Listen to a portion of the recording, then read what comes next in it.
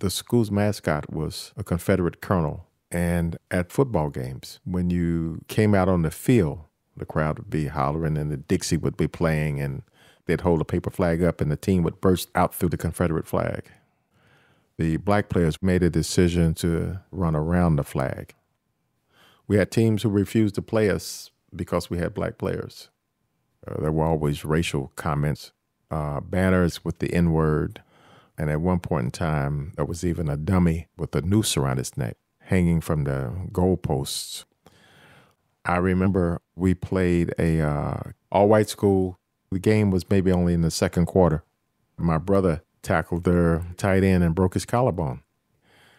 And when they had to take him off the field with his arm in a sling, that's when the crowd really got ugly. We were on the visitor's sideline and they were coming across the field. So we backed up against the fence.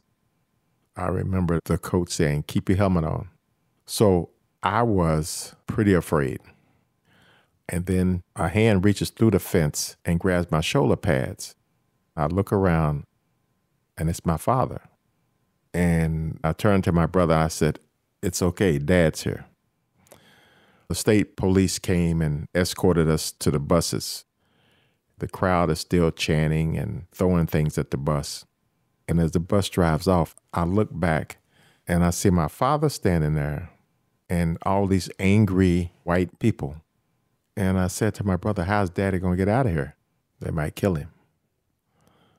We get to the high school, and the most incredible feeling I think I've ever had was when my father walked through the door of the locker room and said, "Are you ready to go?"